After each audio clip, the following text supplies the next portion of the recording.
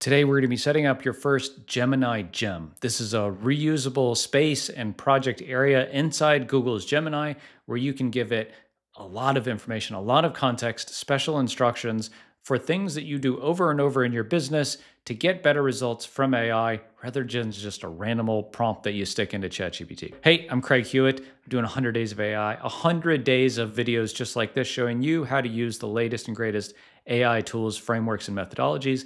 And today it's all about Gemini. So I've been pretty hot on the Gemini train recently because I think it's going to be the future of AI at work. And today is no exception. We're exploring the concept of gems inside Gemini. So if you used ChatGPT, you might know the concept of like a GPT, right? This is a place where you have a bunch of information, you upload a bunch of docs, you give it a bunch of examples, you have really special instructions. You might even have like what we'd call a system prompt.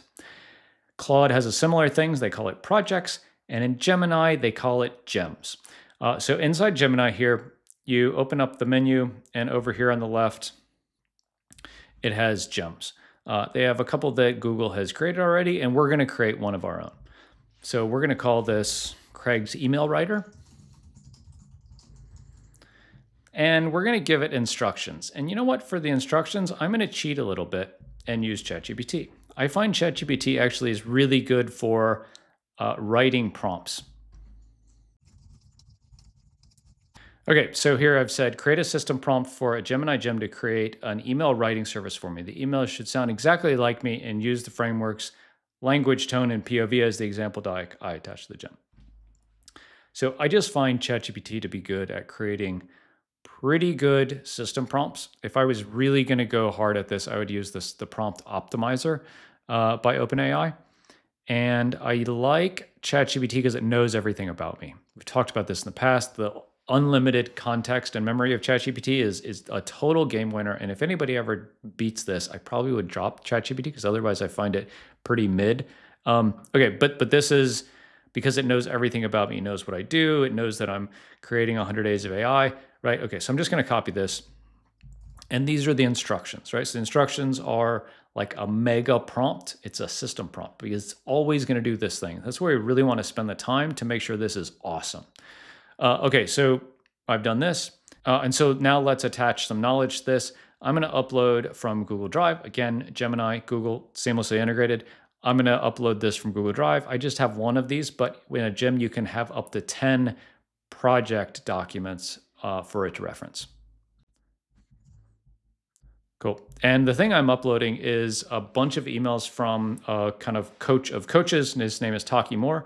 And he's been emailing me every day for a year. So I have a whole bunch of his emails. I exported them from Google into a spreadsheet, and that's what this is. Cool. Okay, so we have a name, we have instructions, and we have a lot of knowledge here. Great. Okay, so this has been created, and now let's give it a prompt.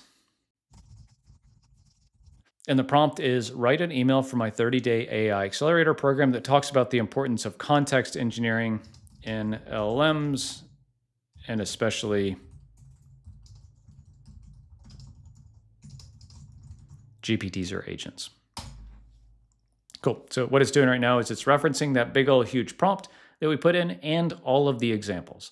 And so this is like taking a really simple prompt like this and then attaching all that other stuff to it. So if you have something that you do over and over that has a ton of context and a ton of knowledge, just create you a gem or create you a GPT or create you a Claude project and you'll be much better off.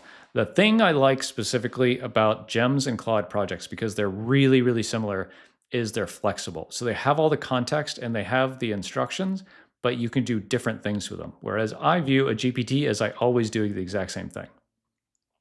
Cool, so your AI is a brilliant, lazy intern. Stop blaming the model. If you're getting generic useless trash from GPT-4, problem isn't AI, it's you. Right, it's a pretty good email. This is a pretty good email. Like, would I use this to email you? Maybe. If I'm honest, maybe. Like, so my workflow is I would take something like this, I would put it in a Google Doc, and I would massage a little bit. I would also probably give it more than just this. I would maybe use Super Whisper, which I'm gonna do a whole video on, but it's a way to talk to your computer. And I would give it a minute-long monologue of what I want to talk about, which would be paragraphs probably. But anyways, this is how you set up a Gem and Gemini. So if you're just still starting from scratch every time you're using AI, you're just making more work for yourself, and you're kind of missing the boat because the result you get isn't going to be as good as loading up all that context like we did with the examples and the super long prompt.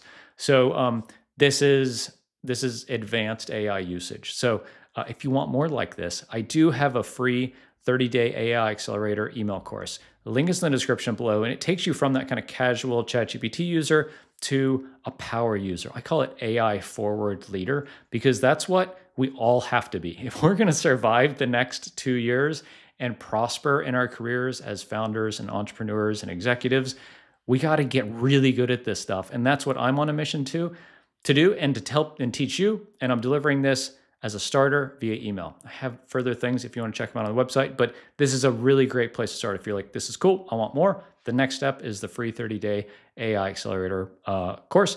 Links in the description below. I'm Craig Hewitt. This is 100 Days of AI. If you've enjoyed this, please like, subscribe, smash the bell, and I'll see you tomorrow.